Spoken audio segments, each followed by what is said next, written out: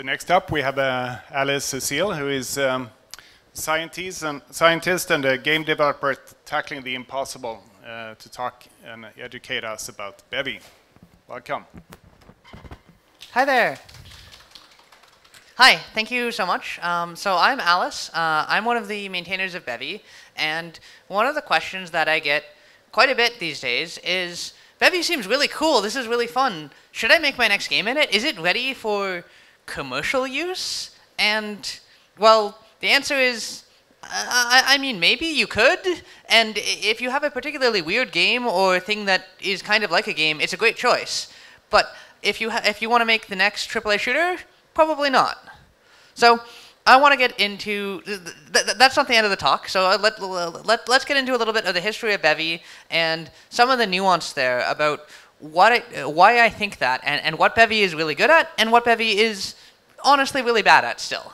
So let's get started.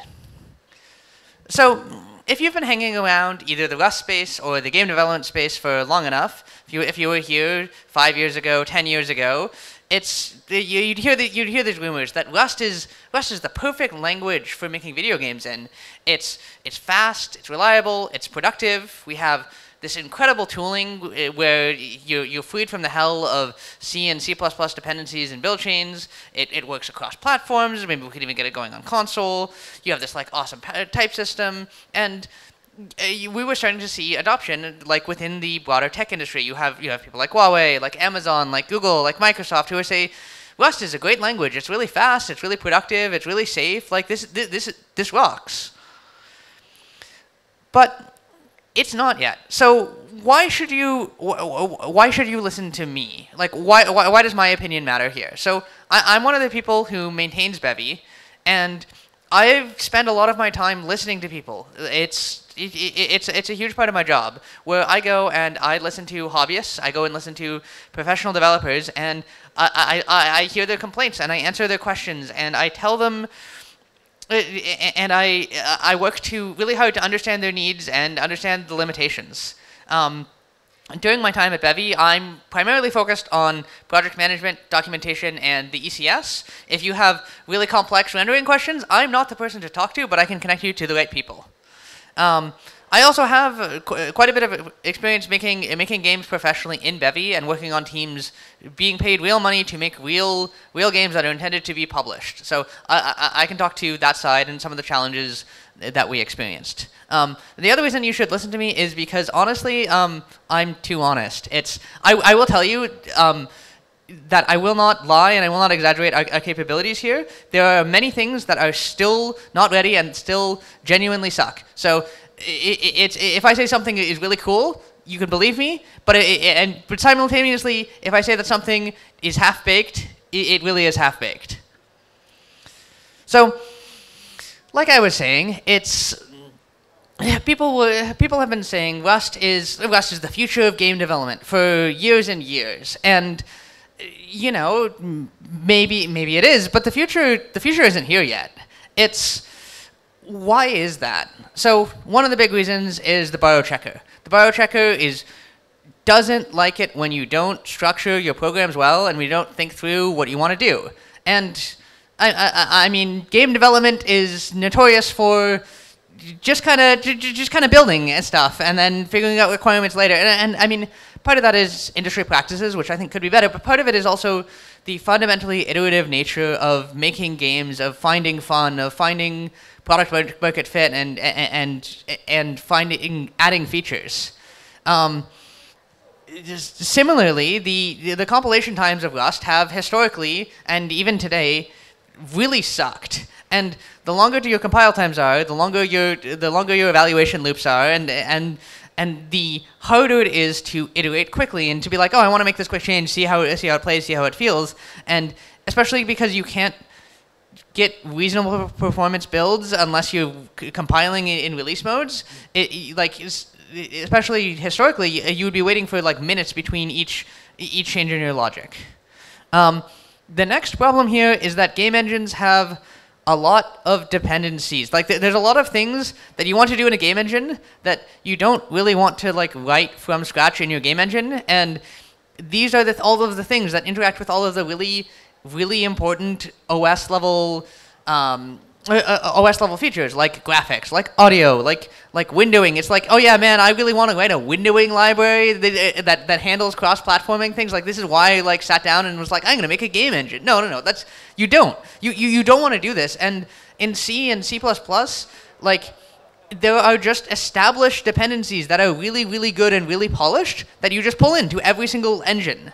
And Rust historically didn't have that. We're getting there, but we're not done. And finally, game engines are huge. They are a monumental project that is honestly rivaled by web browsers, and it's very hard to make a full general purpose game engine without a huge amount of community support or very serious dedicated commercial backing. So that was the case, and a few years ago, Bevy came into existence, and pretty much immediately, the Rust community reaction was, wow, this is really, really cool, and this is fundamentally different than the game engines that came before us. We have a maintainer, Carter Anderson, who seems to really care a lot about the quality and the polish and the performance and the like needs of professionals in a way that like a lot of the other game engines don't, which were fundamentally written for hobbyists first. And the other thing that Bevy really brought to the table is our ECS. So I talked about that a lot in my previous talk, which hopefully should be posted online soon.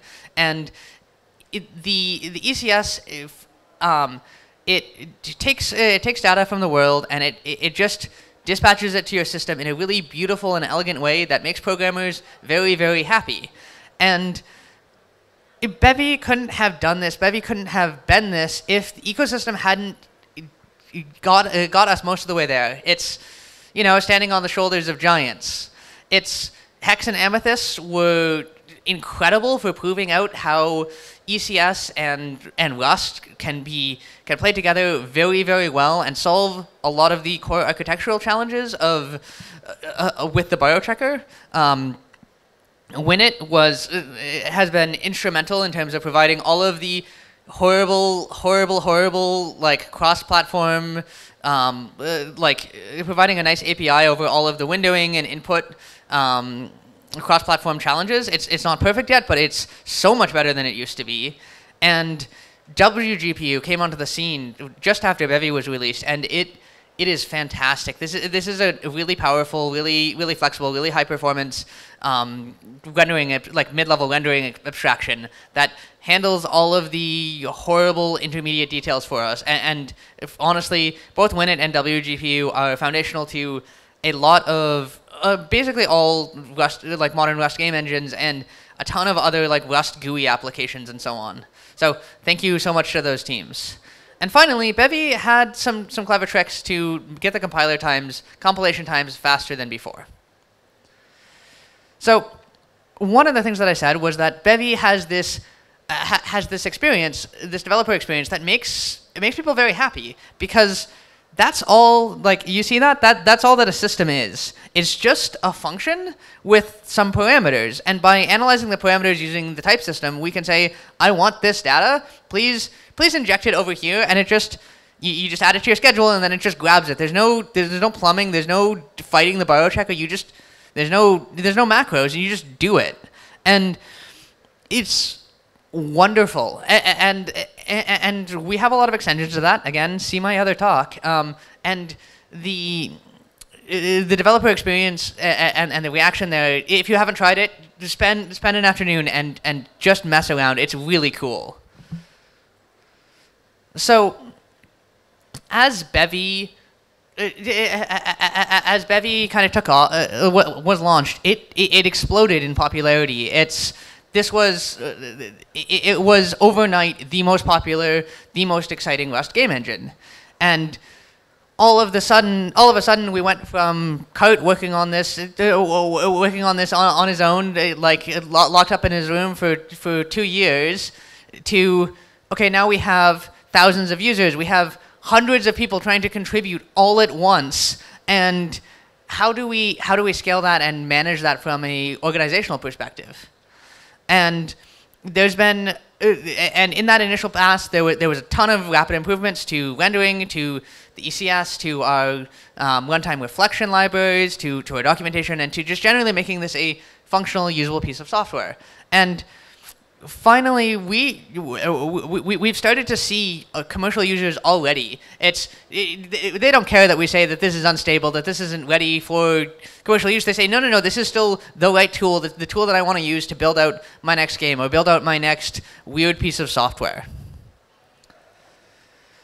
So that's all really great, and maybe this is the right decision for them, but is using Bevy the right decision for your team? Especially like if you're a hobbyist team, whatever, like use whatever makes you happy. It doesn't matter. But if you're a commercial game developer, or if you're a company making something with digital twins or with augmented reality or yet another computer-aided design software, like there is real money. There's years of work riding on that decision of what engine do we use to build our next piece of software. And when you make that decision, like really think through your specific needs and your specific goals rather than getting caught up in the hype for any engine. And so Bevy has some things that are really awesome about it. And very briefly, I think that the top three things are the fact that it's all ECS and it's beautiful, the fact that it's written in Rust, and the fact that it is extremely customizable. But Bevy is also still very incomplete. If you want first-party UI, if you want mature asset handling, if you want high performance like nanite and lumen level rendering, Bevy is not the right choice unless you want to build that yourself, which you can, and it's great. And there have been teams who have built out really incredibly beautiful things, but you know that's time, and time is money, and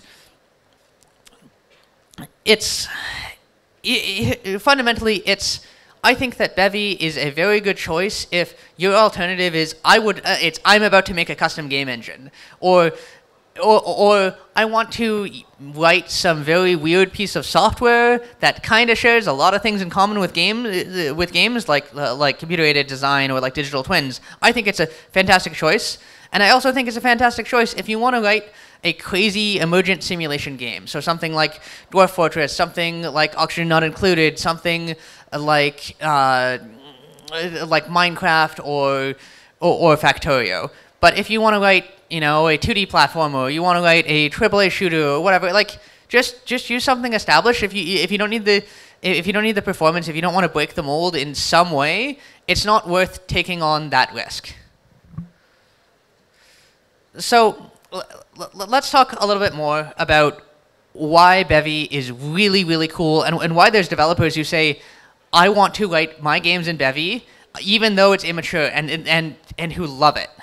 And fundamentally, so the first point is it's Rust. It's real programming. It's all programming. It's you have like libraries and .rs files and like cargo.tomls and features and unit testing and doc strings, and it all just works beautifully.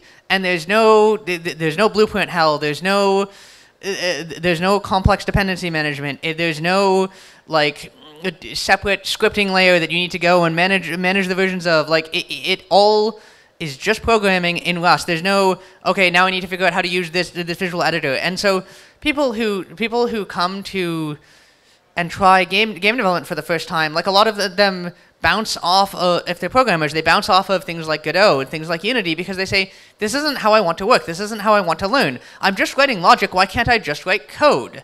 And Bevy does a really good job of that. I think that we are, like, if you were looking for a code-first game engine and your primary constraint is I need to write really complex logic, see the effortless gameplay code, and I really want to make my engineers happy, I think that Bevy is honestly the best in the world.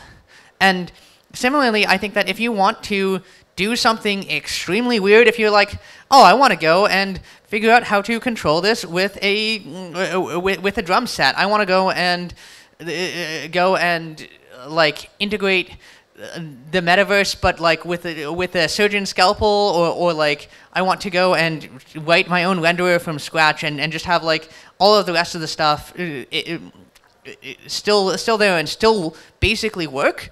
Bevy is incredibly good at this. Everything is very, very well modularized, and it's very easy to take and choose the bits that you like and the bits that you don't like. And it's very easy to just turn off the things that you don't need and not have the runtime cost, not have the compile time cost, not have the binary size cost, and still have all of the rest of the stuff just work in a way that, oh yeah, well let's just fork Unreal and cut out and just delete all the code we don't want, doesn't tend to work very well. And the next point here is our cross-platform story, like a lot of things in Rust, is honestly quite good. It's full. Our desktop support is incredible. It's Linux, Windows, Mac. I almost never see OS-specific bugs, and everything just works across all 3 major desktop platforms. Even some of the more obscure Linux distributions, all 0.5% of your target audience, but they will be happy because they'll be like one of the only games that runs natively on them. Our web story is great. We hold game jams every 6 months. It's almost all web games hosted on itch.io, and it's been fantastic. People have been incredibly happy. We've been making really good strides there, and you can just share your code base between the desktop and web versions. Especially now that WebGPU is coming along, there are very few asterisks there. We have mobile support. It's not very mature. It's something that I personally really want to push forward because I think it's very important to the future of gaming and to commercial viability of a game engine, especially given recent events. We have prototypical VR XR support via the wonderful OpenXR standard. Thanks, Kronos. And in theory, you could port it to console. Nobody's done it yet because console NDAs. But talking to experts, it seems like this is a thing that could be done. It just requires the right team, and the Bevy as an organization and as a culture has a commitment to keeping things open as we possibly can there, and building standards that let you do this yourself. And finally, it's free and open source software in both meanings of that word. There's no royalties, there's no fees, there's no surprise changes to the terms of service. We have MIT and Apache license, and that's what you're going to get today. That's what you're going to get 5 years from now. That's what you're going to get 200 years from now. Well, maybe not 200 years from now because the copyright will expire, but you know what I mean. So if that's all great, why isn't everybody using Bevy today? Because like those are really cool features. Like genuinely, like they rock. But not everybody loves ECS. It's often it takes a while to wrap your head around what it means to design gameplay code in a fully ECS way. It's like, okay, I want to go and have like implement an RPG style attack, or I want to go and implement a like affection mechanic for my Stardew Valley clone, or I want to go like all of these things require different game programming patterns and a different way of thinking than what you might be used to, and so it takes a while to learn how to think ECS, and there's not great learning resources for it yet. So like I said, Bevy is fundamentally young. We're only a couple of years old, and like for the amount of engineering effort we've thrown at it is tremendous, but the amount we are 10-20% of the way to a finished product, whatever that means. We have so many years of development ahead of us in order to get the features that you really need. And as a result, because we have this, we're taking advantage of this to continue to improve and iterate on the APIs. And there will be breaking changes. There will be breaking changes all of the time, every 3 months. We have really good migration guides. Users say that the migrations are wonderful and easy, but there is still pain. You still have to go and you have to take a day to upgrade your 100,000 lines of code to the next version. You still have to go and coordinate with all of your ecosystem dependencies to make sure that they're all up to date. The ecosystem is great. They update pretty fast, and they they accept pull requests even if the author is inactive. Like, people are really good about accepting pull requests, with saying, "Hey, I updated your crate, merge this," and then publishing a release. But it may still be a couple of weeks out. And then the rest of this is basically it's incomplete. Its UI is half baked. This is our next major focus. We have a UI library where you can make buttons. Buttons are cool, and you can draw images, and you can lay out nodes, and that's it. That's the complete list of first-party widgets, and it's like, I mean, you could make a game out of this, but like, if you want sliders, if you want radio boxes, if you want things that are much more complicated or like suited towards like management games, you are going to be in for a lot of pain at this moment, and you are almost certainly going to want to use one of the many third-party alternatives, like Bevy GUI, like Kayak UI, like maybe like an eventual Bevy Dioxys, right? And these are high quality, but none of them are fully native. So there's going to be some level of interop pain, and fundamentally these are. None of them are complete. Like, if you have worked in the GUI space within Rust, you will know that nothing is complete. eGUI is like, basically, eGUI is the closest, but even still, its styling sucks. Even still, it's constantly evolving and changing, and its eGUI and medium mode UI and like that whole model is not right for every project. Similarly, we don't have a first-party editor. Like, if your designers are like, "Where's the editor? I want to go edit a game," it doesn't exist yet. There's really cool community tools to make simple ones. There's really cool Blender plugins that go and let you add Bevy components to your Blender scene and use Blender as your level editor. There's really cool like third-party like inspection and debugging tools. But like, if you want an out-of-the-box, oh yeah, where's the editor? The editor doesn't exist. Animation is really important for anything beyond the jam level, and our whole animation API is still new. It's still incomplete. We don't have animation blending, and the API isn't polished yet. Our Bevy audio crate, it frankly isn't very good. It's like, yeah, I would use this for a game jam. This is fine. You can make some beeps and boops and change the volume and whatever, but it's like, you're not going to get beautiful rich soundscapes. You're not going to get spatial audio or nothing. There is a third-party crate called Bevy Cura Audio. If you are considering making serious projects in Bevy today, just use that. Our mobile and VR platforms are really cool. They're really promising. They're also really incomplete. Please do your research before being like, I'm going to use Bevy to make a mobile game, or I'm going to use Bevy to make a VR game, because it may be feasible, especially if your team has expertise, but like, that's not a gamble I would make with my money and my company, unless I had done all of my research. And finally, if your game is like, it's a 2D platform, we're going to make it and ship it on console, and that's where we're going to make 80% of our sales. Don't write your game in Rust. Like, console support in Rust is probably possible. It will require connections. It will require bargaining. It will require a moderate amount of technical work. But fundamentally, you need to convince every single console owner to say Rust is okay on this platform. Your game is okay on this platform, and break new ground. And I think it's possible, and I think it should be done. But I would not do it if this is the focus of your game. Unless you want Steam Deck. Steam Deck is great. Steam Deck supports Rust, and games on Bevy work on Steam Deck flawlessly. I really wish that consoles were more open, but that is not the case today. So let's spend a little bit of time talking about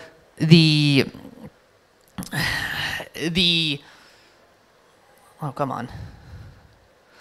Let's go to spend a little bit of time talking about the success stories and the companies that have used Bevy successfully. And of course, my video isn't working. No, it's not going to work. I need her help. Cassiopeia. There we are. There we are. Yeah, I got it.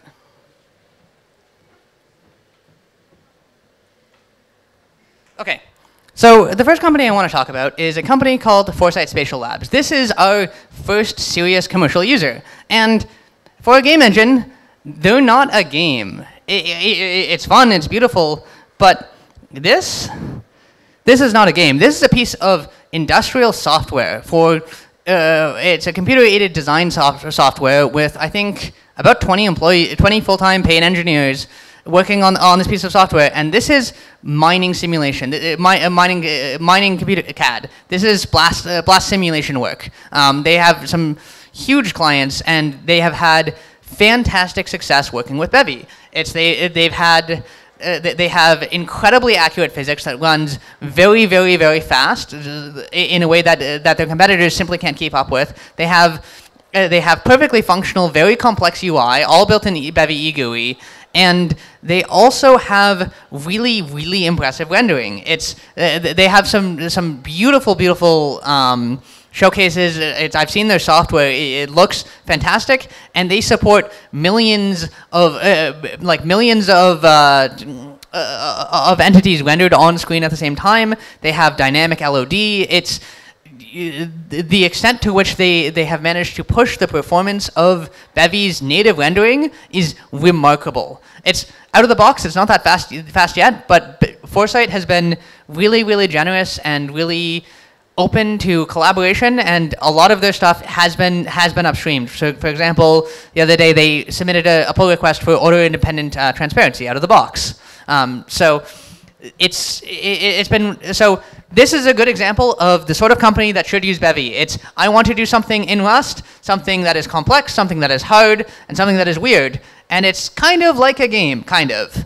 And it's like Kokos was saying this in their presentation in the workshop, is a lot of things that use game engines, a lot of the money in game engines is not actually in games. And so that market is one where I think Bevy is basically ready. If you want to write a scientific simulation, come talk to me. I'll help you write a scientific simulation in Bevy. So this next one is absolutely stunning. This is a project called TinyGlade, and it is a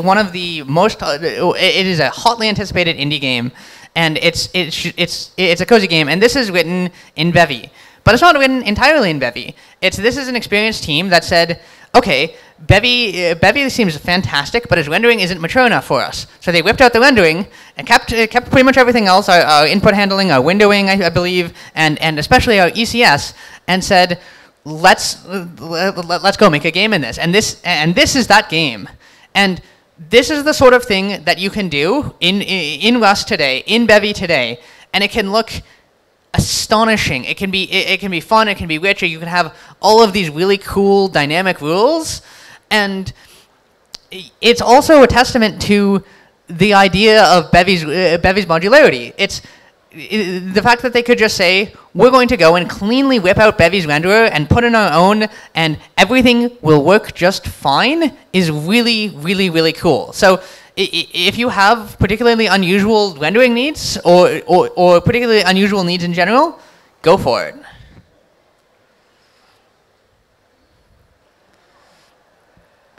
This next one is another CAD-like software. So this is Numinal. This is a iOS constructive solid geometry modeling tool, and it's very, very cool. And this is built exclusively for iOS. This is a mobile application built with Bevy, shipped with Bevy, sold in the App Store today.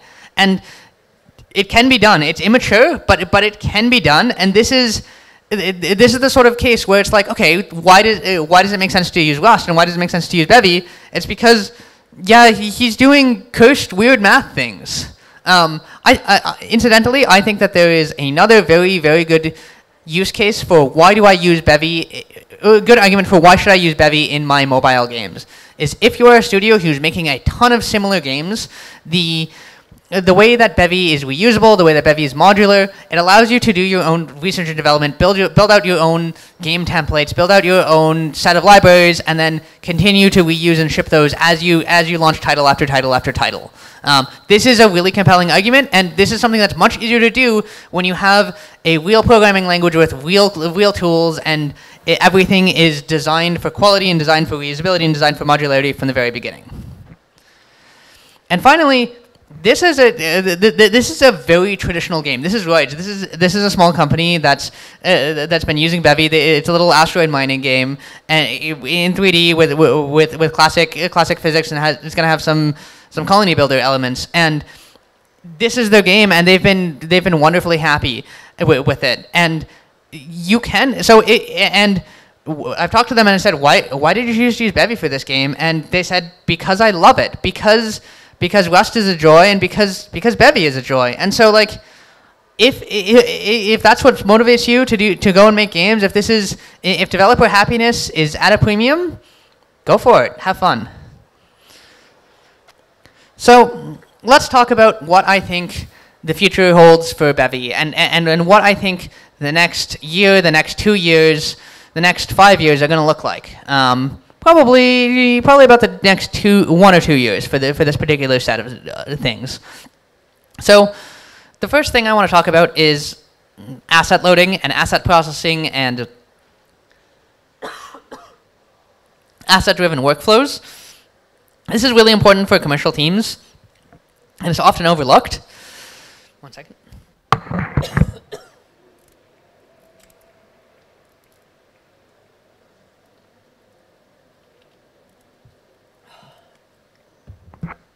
But Cart has spent the last, honestly, probably close to 6 months now redesigning this from the ground up, after talking to experts, after talking to professional teams, and it's going to rock.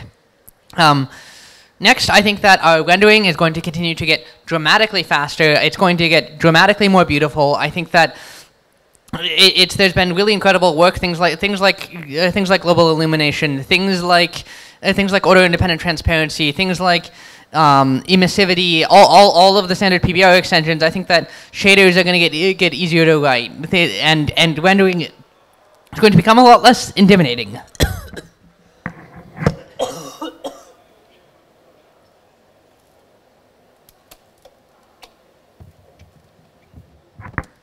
I think that in the next 2 years, and certainly in the next year, we'll have a solid start. I think our UI solution is going to rock. I think that using ECS to do UI has a lot of potential and a lot of interest. It's just never been done before. I think that in the next, within the next year, we're going to have a basic Bevy editor up and running, and based on community experiments, I think we're going to have full hot reloading of code and assets. Hot reloading of Rust code. It's moderately cursed, but it seems to work quite well. And in terms of developer productivity, it's very, very, very effective. And it's like, yeah, it's the sort of thing that nobody's ever done before. And it's like, okay, yeah, you see this when you're working with like Flutter, and developers are like, oh man, I can hot reload code. This is such a huge productivity gain. And you can't hot reload C++. You can't hot reload other Rust game engines. So the next thing I think that's going to happen is I think that there's going to be more mature networking solutions. We have 3 or 4 networking libraries that are at a passable to okay state, and these are continuing to develop. There's a ton of active community collaboration to kind of split these out into different use cases. So, for example, we have Bevy Replicon, and there's a lot of expertise there, there's a lot of collaboration, and it's really refreshing to see in a domain that's often shrouded by mysticism. It's often said that networking is impossibly hard, networking it cannot be reused, networking is unique, and like this is the secret sauce of my game, I can't share it. But there's open collaboration, there's open development of it in a way that is rare to see.